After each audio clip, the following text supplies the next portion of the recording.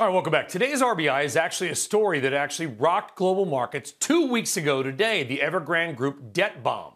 It was just 2 weeks ago, if you remember, we woke up and a missed debt payment by a company probably nobody outside of China has ever heard of sent futures tanking. And here we are 14 days later, and the debt issue is still hanging out there, and it's unclear if anything has been paid back. And here's why you've got to pay attention to the story. Because Evergrande Group is big. I mean, really big. Look at this cool stat from the Wall Street Journal over the weekend. Evergrande Group has 700 developments being built right now. 700. Those are the total size of 513 Empire State buildings. That according to the Journal, thanks to the cool graphic.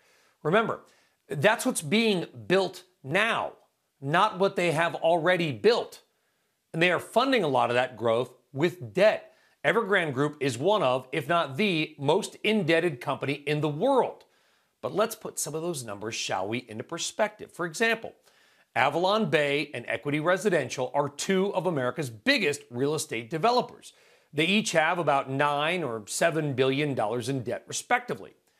Avalon Bay, by the way, has 80,000 apartments. It is big. Evergrande Group has $88.5 billion in debt and $300 billion in total liabilities, things like receivables and companies it owes. Look at that. Our two biggest real estate developers combined are just a tiny fraction of Evergrande Group's total debt. By the way, the next interest payment on its bonds is $83 million alone.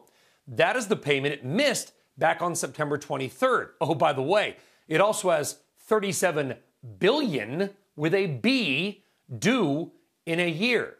They have a 30-day grace period to make that payment. September 23rd, October 22nd.